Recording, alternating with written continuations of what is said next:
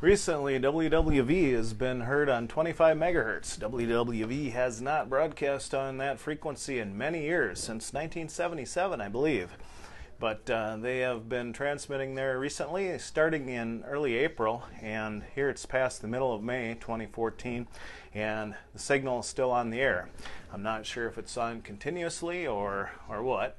I happen to have some sporadic E-propagation here with a cloud between E-cloud between me and Colorado, so I was able to capture it here on 25 megahertz.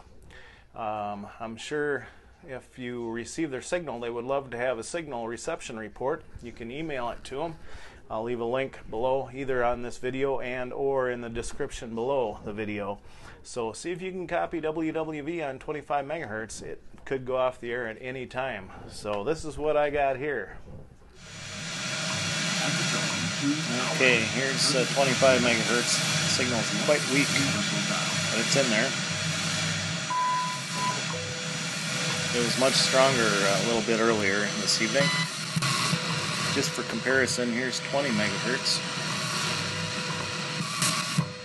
15 megahertz, 10 megahertz, that's very strong here right now, 5 megahertz, and 2.5 megahertz.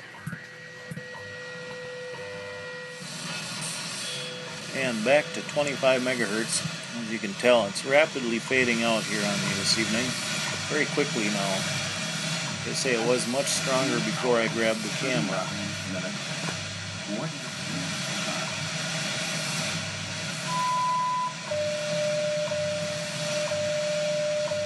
At the tone, 3 hours, 0 minutes, Coordinated Universal Time. National Institute of Standards and Technology time.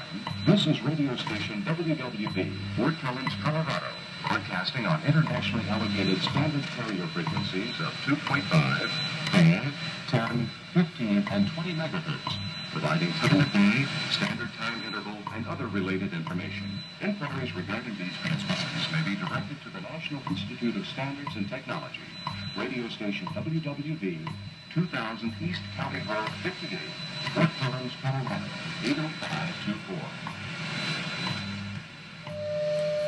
Listening on 15 megahertz, you will notice WWVH Hawaii female voice and also male voice in Colorado. 3 hours, 2 minutes. Universal time.